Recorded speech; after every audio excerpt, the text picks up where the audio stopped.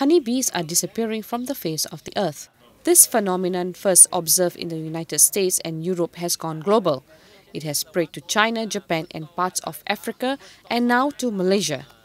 Consumers Association of Penang President S.M. Mohamed Idris says there has been a huge drop in the number of honeybee nests in the country over the past 20 years. The honeybee colonies are shrinking due to several factors, including the increased use of pesticides by farmers.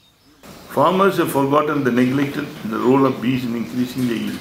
It's a high time that they get rid of pesticides, weed killers and host of other dangerous chemicals from the farm, switch to natural farming methods. This will save not only bees but also other friendly insects, and then farmers benefit harvesting better yield. He adds that Consumer Association of Penang has taken up beekeeping to promote the practice to help educate farmers and the public on the dangers of pesticides.